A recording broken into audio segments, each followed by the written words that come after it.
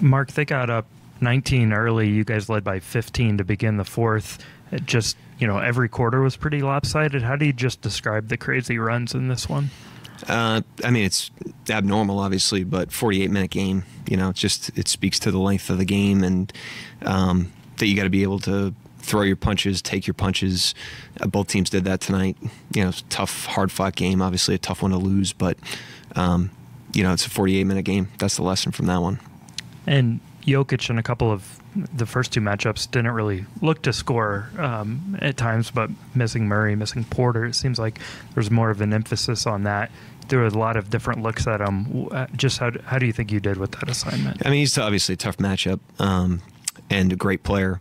And I give him credit. He's on the second night of a back-to-back. He played the whole fourth quarter, played all of overtime. That's 17 straight minutes, on the second night. That's tough to do. And he did a great job closing it. He's a great player. And then Isaiah Joe gave you guys another big lift off the bench tonight. Just your thoughts on him? Yeah, I was impressed with his readiness, obviously. And the mental he didn't get off to a great start. His first rotation, he didn't make any shots and didn't seem like he was in much of a rhythm. And then when we went back to him in the second, he really got it going, gave us a lot of space, and was ready to play. And I thought he competed defensively as well. You've obviously done it before, but how tough is it to get guys to buy in defensively to what you're trying to get them to do?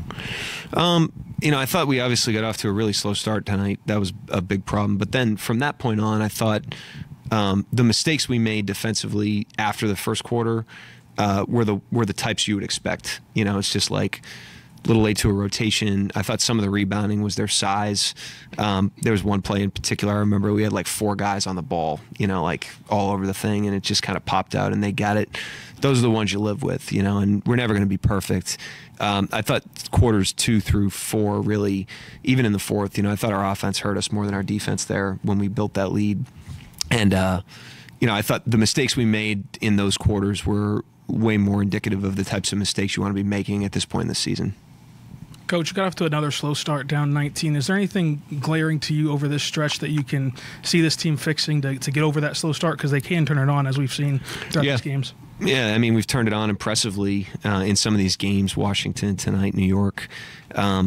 We've pointed out, they're aware of it. I think sometimes you just got to, allow them to work through it as long as they know it's a thing. And, that's where they got to grow through the experience of doing it. You know what I mean? I do think you can overcoach it and then it becomes like a mental thing. So it's something we've emphasized. It's something they're aware of. But at the same time, we're not like beating it up because I think it can go the other way if you do that. It's just my personal opinion. How tough is it to gauge when to bring Shea back in the game? Because he normally sits the beginning of fourth quarters. You guys have to lead. The offense got a little stagnant. Like in live situations, are you wanting to bring him back before his normal time just comes back in, or just how tough is it to say we need offense?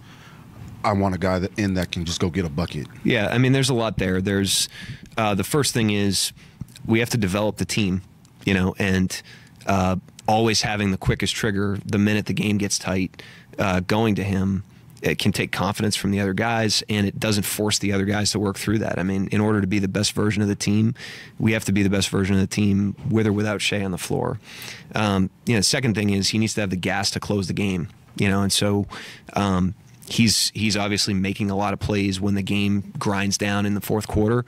And if you go to him too early, you're using gas, so to speak, earlier in the fourth. And then his cumulative minutes over the course of the season, we don't want to just, burn through him.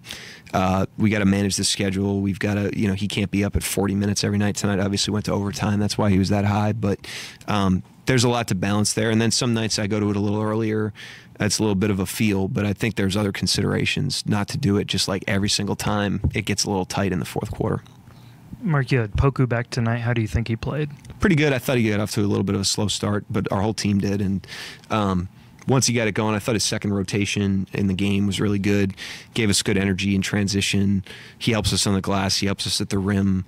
Wasn't his best game, but you definitely feel when he's not there, and you definitely felt him back tonight. You didn't go with Josh to end the fourth. You went back to him overtime. Just sort of explain that decision. I mean, some of it's just like overtime, getting fresh legs back on the court, and not just like, rolling with, especially when they're going to keep their guys out there. So that Milwaukee game, I thought taught me that lesson. We rolled with the same lineup, and I thought we fatigued in the second overtime in Milwaukee. And so I have confidence in Josh, went back to him there. And I also, the group that I started overtime with was the group that started the third, and they did a good job. So I had confidence in that group because of the way we started the third quarter. And so those are some of the considerations. Can you talk about what led to you getting that technical tonight? I mean, I usually don't get them. I don't like getting them. The game ended, the regulation ended in a tie. If theoretically, did he make the free throw, the technical free throw? No. He missed it? Good. Well, I feel better now. I was still yelling. I mean, 89% of shooting fouls in the NBA are called in the paint. That's a fact this year. We lead the league in drives at 66 a game. We lead the league in paint touches at 102 a game. The next closest team in drives is 55. We lead, on average, 66 to 55. We are in the paint more than anybody in the NBA. That's a fact. 89% of fouls are called in the paint. That's a fact. And so I was frustrated tonight because we were attacking and in the paint, and I didn't think we were getting freedom of movement whistles. And, we're 28th in free throw attempts this season in terms of free throw rate. And the other teams that are, in the paint as much as we are top 5, 6 in free throw rate. So it's cumulative frustration that I'm pointing out in real time. Obviously, I was probably a little hot tonight. I probably deserved it. I'm not contesting it at all, but I'm trying to help our guys and certainly trying to point out to the crews that we have the amount that we're putting pressure on the defense. And if the defense is illegal, the call should be made. But, I respect those guys. I thought the second half they had really good control of the game and liked how they called it. That wasn't why we lost. You mentioned earlier that from the second quarter through the rest of the game that the defense wasn't necessarily the problem as much as the offense. Was there anything that stood out as being the harder part on that side of the floor?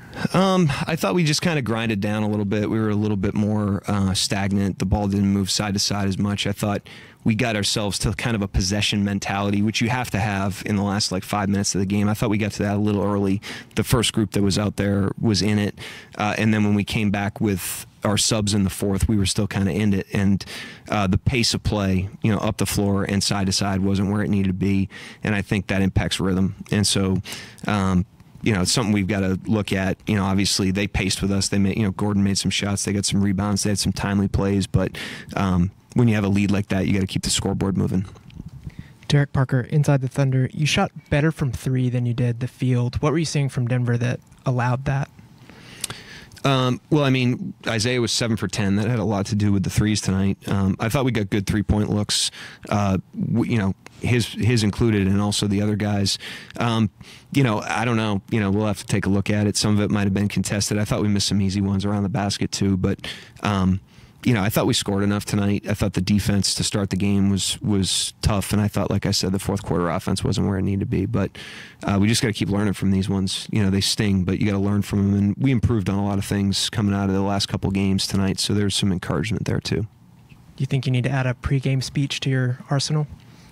For the first quarter? You had the halftime speech comment, so I didn't know if you... No. There's no speeches pregame or halftime. It's 82. They stop listening anyways, but if you start giving speeches, they really stop listening. So, that it? Hey, real quick, I just want to wish everybody a happy Thanksgiving. I want to wish our fans a happy Thanksgiving. These are great jobs that we are grateful for every day, and we have them because of our fans and the interest in the NBA, and also you guys delivering to our fans. So from our whole team, I just want to wish you guys a happy Thanksgiving to you and your families. Same with our fans. Okay, thank you.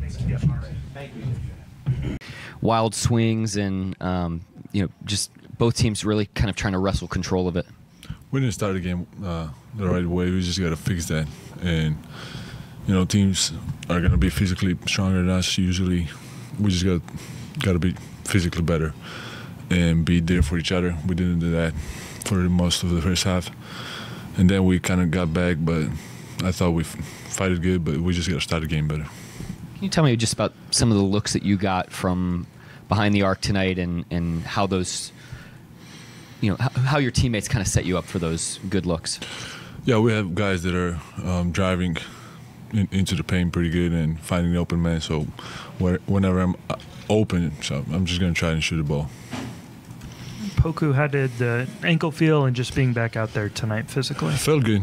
Felt good. I was feeling ready. I'm happy to be back and just trying to help the team get a win. Fortunately, we didn't get it tonight, but I think we had a lot to learn. You know Jokic pretty well. What was it like trying to defend him tonight, and just even with Murray out, with Porter Jr. out, still he's able to make whoever things he plays with, he's going to make them better. He's just 2 times MVP. You got to put all of your 5 guys on him and try to stop him. He's still going to get his things, but you got to make him work. Anything else? Thanks, Poku. Thank you, guys. Thanks. All right. Nick Gallo, OKCThunder.com. Isaiah, just what's it like to be out there in a game like this with such massive swings both directions and trying to stay kind of focused the whole time? Yeah, I mean, it's a competitive game, and that's what we're here for. We're here to be in games like this. It's what makes basketball fun. Unfortunately, we weren't able to pull it out, but being in games like that, it just shows where we are and where we can be. Can you just speak to the trust of the team that, you're in and out of the rotation, and yet there's no hesitation to find you. There's no hesitation from you to get shots up. Yeah, so pretty much all the credit goes to my teammates being able to find me and have that trust and let me knock down shots, because every time I get a shot, it's assisted most of the time because they're not running away from me, and when I'm open, they look for me, and we do have a really good chemistry together. So they're filling me out still, but they do know that I'm a shooter. Isaiah, career high 21 for you, 7 of 10 from 3. Just how did it feel, providing that spark off the bench tonight? Yeah, I just try to make the most of my minutes every time I go in a game. I try to be a spark, try to be, bring energy. And I feel like that's what my job right now, especially as the team is filling me out, just going in there and being a spark. It's one thing to say you can stay ready. It's one thing for the coach to say stay ready, but what are some things that you do to actually stay ready to come in the game, hit 7 threes? Yeah, I think most of it is more mental than anything. You got to be mentally locked into the game. You have to be engaged in every time out. You have to know what sets are running. Even when you're on the bench, you have to know what defensive coverages are in. And I think just doing that just kind of helps you be engaged into the game. It feels like you're in the game even when you're not. So whenever your name is called, you're not startled, you're not shook. You're ready immediately. You've spent such a short time with Oklahoma City, and you've already got your career high. Has anything felt different about being with the Thunder? It's just the group of guys we have here is just we're a great team on and off the court. We have great chemistry. We do a lot of stuff together, and so just having that and being able to have that trust in each other when we step on the court is just one thing that helps us out a lot. So I really appreciate the team and the players that we have and the coaching staff, because everybody's real close and it kind of helps us on the court. Anything else? Thanks, Isaiah. Thank you.